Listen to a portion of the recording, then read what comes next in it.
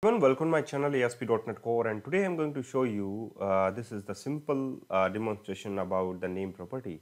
What is the name property in the constructor for HttpGet attribute? So here we have HttpGet attribute is the class name, and the name is the constructor parameter. So as I can see, the biggest advantage of the name property of the HTTP method attribute, which is the base class of HttpGet attribute, actually HttpGet is the base class of HttpGet attribute, is that you can discontinue method overloads. So here is an example. As you can see that the first class is the test controller class and the inherit with the control base class. So I mean to say that you have to use API. And here we have a HttpGet method, but there is a no parameter. So, there is a no template and the name property. But as you can see in the this is the get b. Here we have a template that is get b, and here we have a parameter class, and here we have single parameter that is template, that is get b, and the action name is also get b, but the template name is also get b, and here we have null. So just go for the next thing. If you are using remote debugger, or you can say debugger, route debugger in your application, then that file, that JSON file will be returned. And as you can see that action get a, controller test, name is null, and name is null. I mean to say that, as you can see that, just go for the previous slides, and here you can see that the name property is at here null in the a parameter. So controller name is the test controller, action name is the get a. Here you can see that action is get a, controller is test, name is null, template, what is the template? API and the test controller. So according to this API and the test controller, and the constraint is that's fine, is empty. But here you can see that the template is defined in the second parameter, that is get b, and the action name is the similar. So what is the difference between get a and the get b? If you are defining template, then what is the difference?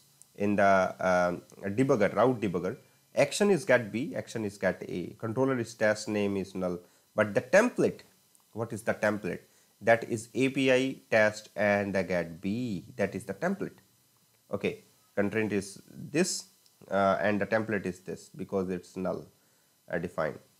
And as you can see in that action get c and action get d, here you can see.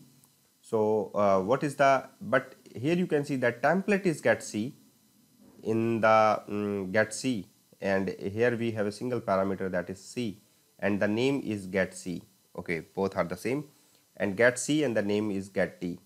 And in the controller action method, action is get c, controller is test, okay, name is get c, and name is get c, but here is null and null. As you can see in the get c is the name is get c and name is get d. Both are the difference between both name get c and get d. Okay, template is API test get c, template API test get c oblique this, like that. Here you can see that template is get c, template is get c, and oblique this. Okay, so here we have, okay, and the name is get d and name is get c. Okay, so here you can see that the name property is get c and get d, but the template is the same. Here we have single observer value. Okay, so just you can see that get a method, it is exposed under the controller, it is exposed under the controller route, because no template has been specified. If you are not defining any template, because here we have not defining any template, so exposed under the route controller, under the controller route, because no template has been defined specified. But if you are defining any template, as you can see in the this is if you are defining any template like that get b, so in the get b it is exposed under the API test get b, because the controllers and the actions template properties are combined. Okay, so here we have a templates are defined, so exposed under the API test get b. And the second line of the get a method, the route itself does not have a name, so you can't refer to this route via the name inside action link or created at route. But get B, this route itself does not have a name. So you can't refer to this route via the name inside action link or created at route.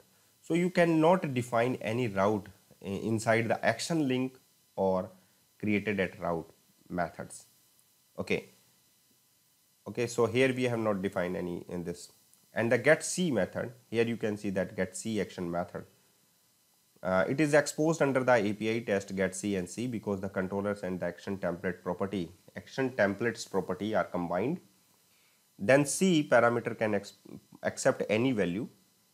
If it is not provided, then get D will be called. If you are not provided any value in the C, then you can see that if it is not provided any value in the C, then get D will be called because the template is defined API test get C. And here we have API test get C, and that is the user defined value. It is an optional value, you can say, if you are not defining. If you are not provided, then get D will be called because that was registered first. The route has the name get C. The route has the name get C, so you can refer to this route via its name inside action link or created at route, like as we did it inside get D.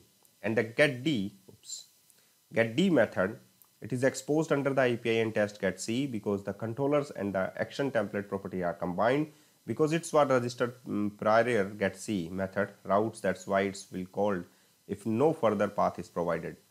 The route has the name get D. In the created at route, we are referring to get C why it's a name not through its route. If we are replacing the name, so get C, then it would throw the following exception at runtime. So obviously you can go for the name property as well as the template property. Okay, so difference between both template and the name property I will discuss. So thank you guys for watching this video.